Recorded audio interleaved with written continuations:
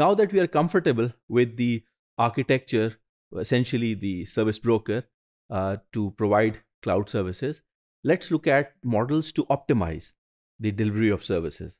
For that, I would refer to the ITUT recommendation Y.3508. Again, it is between 3500 to 3599, which is the cloud computing recommendations. We are going to look at the deployment perspective, how a cloud could be distributed amongst different stakeholders. And then we are going to look at their specific models. So what essentially necessitates or triggers the requirement of having different models? First of all, the environment of cloud service delivery is challenged because it is a pay-as-you-need model. So for an arbitrary number of customers, which could vary significantly over time and over space, it's a challenged environment. The challenge becomes more complex once we have real-time services. In real-time services, the delivery in time is a challenge between the provider and the consumer. Add to this the burden of load balancing, because the consumer is connected to the cloud infrastructure through a certain interface in one geographical proximity. So the load would be coming on a certain data center. So is it possible to migrate or offload the burden on a particular data center by distributing it? It's very intuitive to think about different distribution models. And the most logical way is going to be divide and conquer. That is, the nearest consumers should be handled by the providers in a geographical proximity. So the distributed cloud services could be seen as an international or a global management activity, which manipulates the cloud resources in a distributed manner by aggregating the infrastructure end to end. That is, we would have entities like core cloud, regional cloud, and edge cloud. So the core cloud, as the name suggests, is what mediates or what provides transit between multiple regional clouds. And the regional clouds, in a, again, hierarchical manner, would provide connectivity and mediation between multiple edge clouds. So we have the core clouds, which have the largest resources and the global management interfaces. The regional clouds could be optional, because once we have the core cloud, so the core cloud could be present in every nook and corner of the world and could actually provide services directly to the consumer. That could be one way, but there are multiple stakeholders. Then we have different administrative jurisdictions. So we need to have some kind of regional presence of cloud as well, which could have a boundary easily identifiable from the core cloud. So it's an optional entity which is deployed in a certain geographical region for load sharing and service quality enhancement. Of course, as we have seen and as we agree, that the more hardware components and the more infrastructure we have, the better cloud services are going to be. So the service quality is enhanced through the participatory role of the regional clouds. Then we have the edge clouds. Again, the edge, as the name suggests, is the closest cloud presence to the consumer. And it has the smallest resources. And why would that be? Because the users are essentially subscribing to the global cloud. The global cloud could and could not delegate the responsibility of executing a certain service to the edge cloud.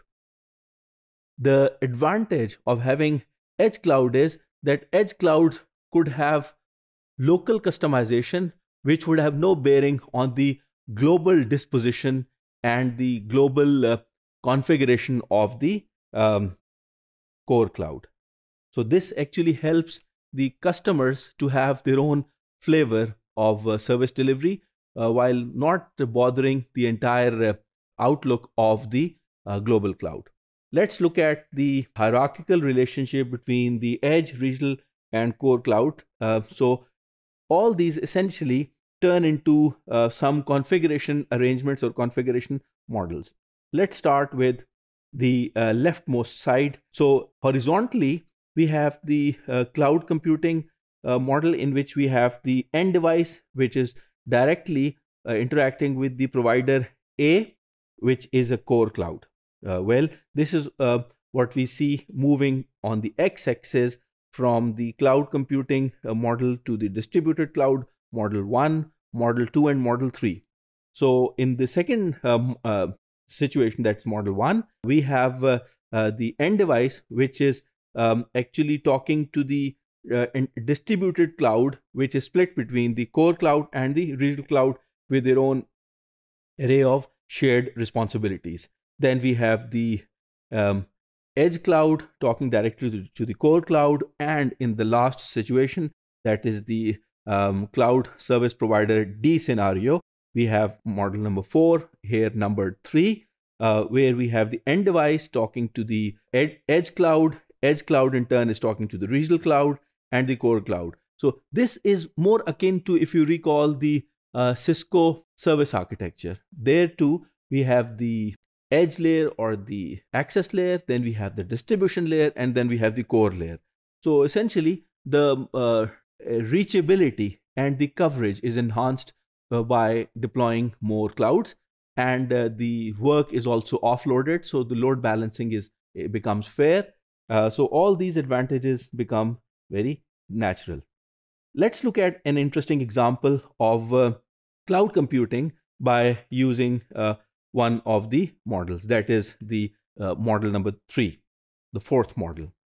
Here we have machine learning service, where we have the end devices on the rightmost side, that's the cloud service consumer, which has some sensory data, like on Amazon cloud, we could upload or we could migrate data. So the end devices actually send their data to the cloud. Now the edge clouds actually pass this on to the regional cloud, and the regional cloud passes this on to the core cloud.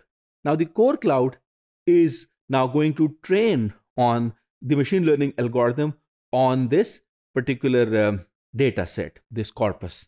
Now this, after having trained, it shares the learned neurons or the machine learning trained algorithm. It shares that with the regional cloud, which encaches it and then subsequently shares it with the edge cloud. So the edge cloud has the testing data phase.